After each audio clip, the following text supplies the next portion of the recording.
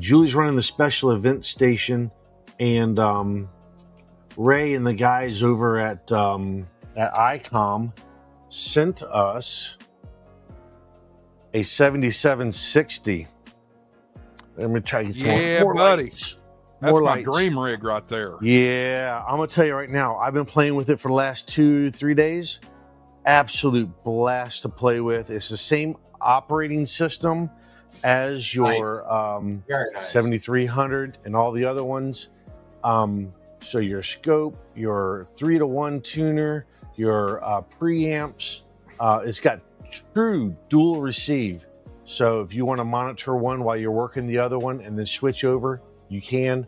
4 antenna inputs that you could actually special assign. So say if I know I got a 40-meter loop antenna that's kicking butt, but my my infed is better on 10, you can assign the band to the antenna. Oh, nice. Yes, sir. Really cool stuff. The 7760 has, oh, another thing I like. This, I don't care for this here. So I want to hold it and I want to watch the SWR and the compression and the voltage instead. That's the 2-inch touchscreen. I want to go back to that. I didn't realize it had a 2-inch touchscreen. It's got a 2-inch touchscreen over here in the corner. I like to watch that so that way I can watch my SWRs and my compression, my ALC and all that, and then watch my signal over here on this bar graph here.